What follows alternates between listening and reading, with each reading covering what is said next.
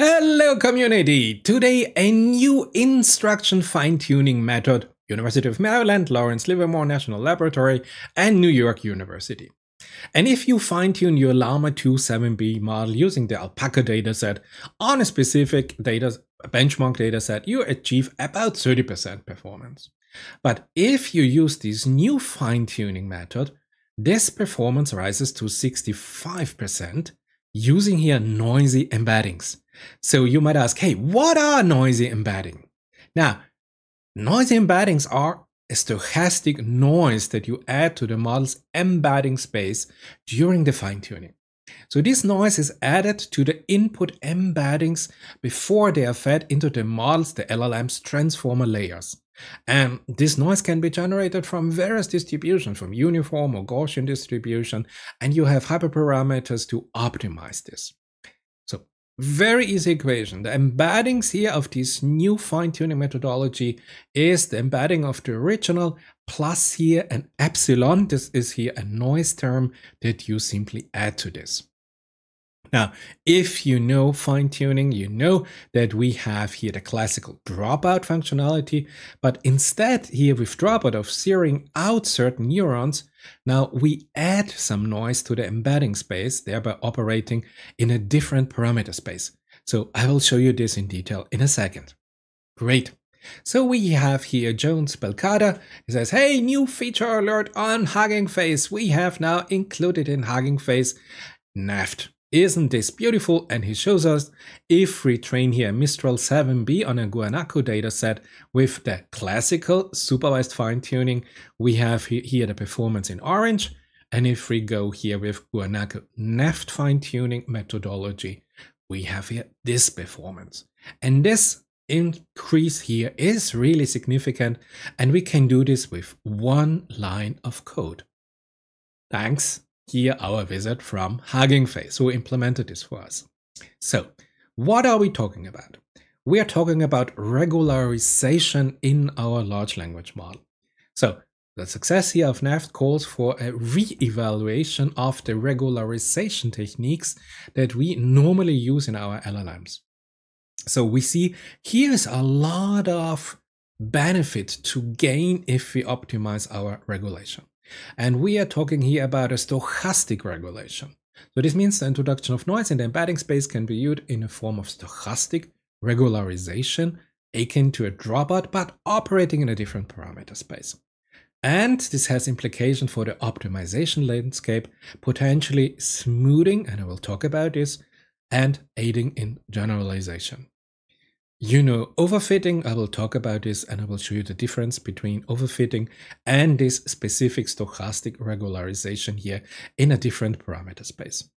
So the concept of stochastic regularization technique used to improve the generalization performance of machine learning models.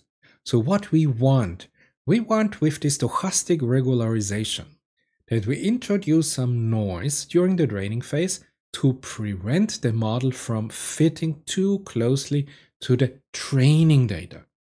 Because what we want to improve the ability of the model to generalize to unseen real-time data. This is what we are looking for. We don't want here the perfect fit for the training data and that the model is unable to perform on unseen data, but we want exactly the opposite. We want not the perfect fit for the training data, but the generalization to unseen data. This LLM is able to do its job on data that it has not been trained on. You know dropout, a well-known form of stochastic regularization, but it operates in a different space, where some neurons in our neural network are randomly dropped out, or let's call it deactivated, during the training. This is what dropout means. You know this. Now, as I told you, we operate in two different spaces. Please keep this really clear.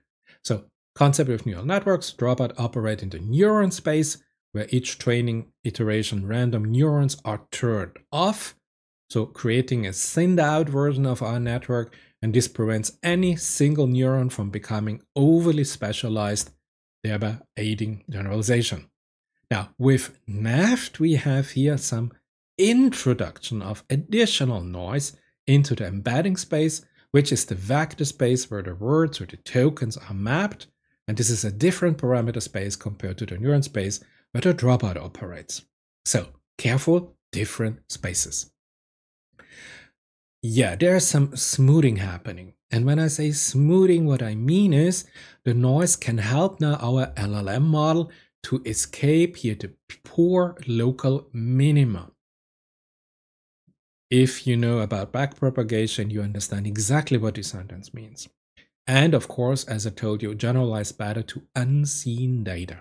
This is what this helps us. Now, to show you this, not in 1000 dimension, but in 2 dimension, I have a simple example. We use some polynomial curve fitting. So at first, we have data points and we go without a regularization. What happens? Your data points and you try to fit a high degree polynomial through all of the points.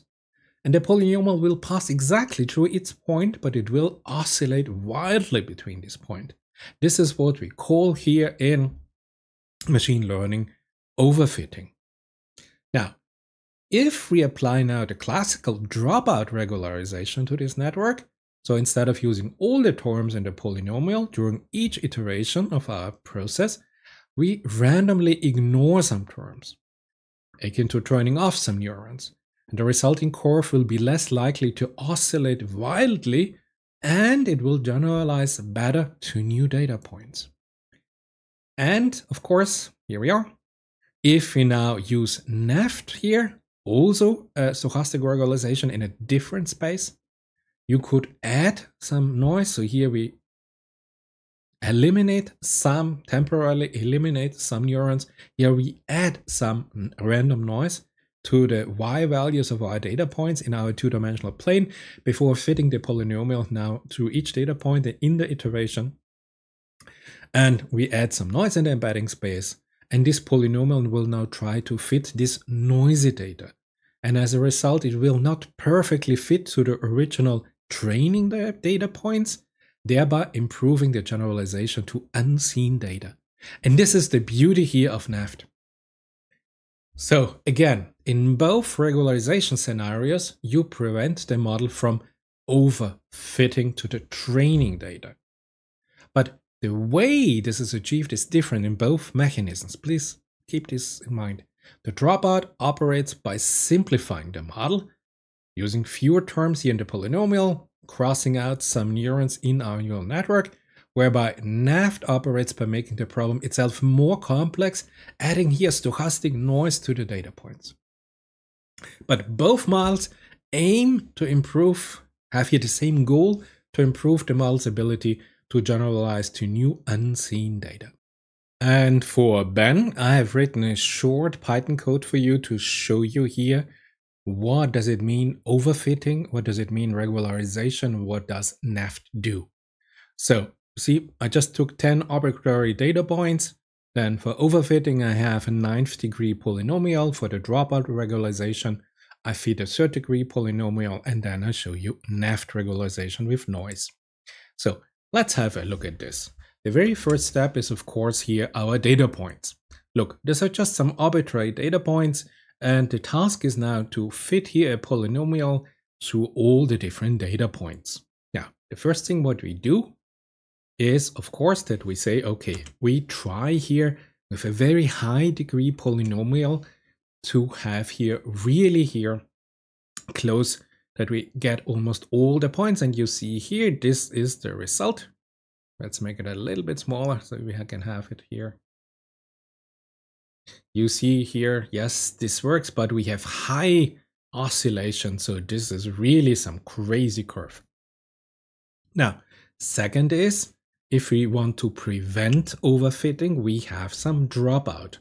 You remember dropout is that some neurons, we deactivate the neurons. Let's have a look now. And here in orange now, we have here a fitted polynomial. You see here the polynomial tries to come close to each and every point. And this is here in orange now, our, if you want, regularization by dropout. But of course, we are interested here in the NEFTune like regularization. So we add some noise to the Y parameter, and then we try to approximate this. And look here in green, we have it now. This is our curve, goes through, yes, beautiful, goes through, yes, goes through, almost goes through, great. Yes, really close, yes, goes through, comes down and then up, and then an oscillation goes through. So you see, this is some beautiful fitting that is not an overfitting like here simulated in this oversimplification by a 9th degree polynomial, but here our NEFT with some noise added, we have here a very beautiful and successful approximation with here a 7th degree polynomial. So you see NEFT is really, really nice. It does not do the overfitting, and in plus it is powerful if you present some unseen data in the prediction of the result. I hope, Ben, this helped you a little bit to understand here overfitting, the dropout, and NEFT-like regularization effort. So how do we code this? We want to have this implemented in our code. And you know what? It is so simple and it's so beautiful. It is one line of code. Let me show you how you code it. So let's go to HuggingFace, our transformer reinforcement learning. Let's go to the API and let's go supervised fine-tuning. You find it here. So with supervised fine-tuning, you notice I have shown you in my videos, and we directly go here to enhance the model performance using NEFTune. So NEFTune, technique to boost the performance of a chat model. Showed you the paper, you notice diagram where they show you here the improvement here. If you have the alpaca training dataset or other datasets, you have an improvement in red, and how to use this. Now, our wizards in HuggingFace made it so easy, because to use this now in your supervised fine-tuning trainer, you simply have to insert one line. Look. This is the line that you insert in your trainer. You have your model, you have your data set, you have your maximum sequence length, and then you input here simply NEFTune noise alpha and a specific hyperparameter. This is it. Everything has been done for you. This is the whole, if you want, code, the whole script that you need to use. You have your training data set, and you have here one line to activate your NEFTune methodology. And this gives you, depending on the dataset, depending on your specific model, between 15 and 50% improvements. Now, really interesting, look what HuggingFace wrote. We have tested NEFTune by training here our Mistral 7B, the same that I showed you in my last video, on an open assistant dataset, and validated that using NEFTune led to a performance boost of 25% on this multidimensional benchmark. 25% is huge, an improvement of 25%, just adding one line of code to your existing code. And just load here the latest module, of course, of here HuggingFace Trainer, so that you have here this functionality activated. This is really, really something you should try out. But please, in my testing, I found it is sensitive to the dataset that you use. So whatever dataset you are using, it will be different. Now, the Open Assistant dataset from Team Detmers, you know, this is easy. Have a look at this dataset. Here you have the human. Can you write a short introduction about the relevance of the term monopsony in economics? Please use examples related to potential monopsonies in the labor market. And then whatever AI assistant comes back and says, hey, monopsony refers to, so this is your training data set here, the Open Assistant Guanaco training data set. So whatever training data set you use, your performance will vary, but I have seen between 15 and 50% improvement by just adding one line of code. So, wow, great, our wizard at HuggingFace, congratulations. This is really interesting. What else is there to say? Yeah, interestingly, In my last video, I also showed you here the dataset of UltraJet. And HuggingFace noted that I have noted that the amount of performance gain is dataset dependent, as I just told you. And in particular, if we apply NEFTune on this purely synthetic dataset like UltraJet, it produces smaller productivity or performance gains.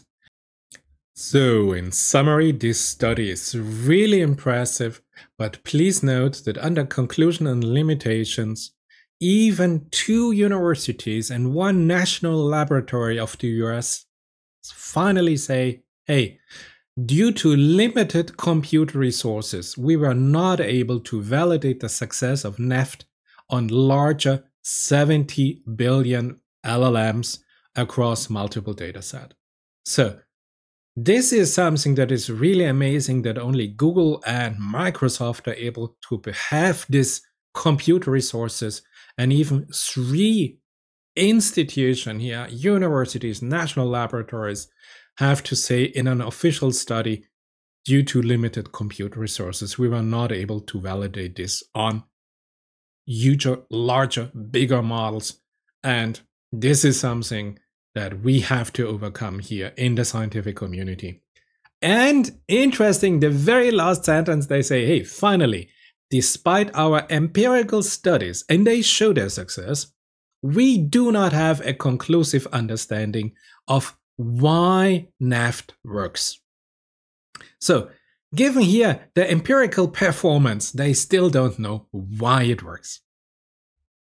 And you see the difference here is really striking just for adding 1 line of code to your code. Gives you an improvement. Look at STEM here, the performance jump is significant. Also in humanities and in writing. So why not you give it a try? Would be great to hear from your experience. Hope to see you in my next video.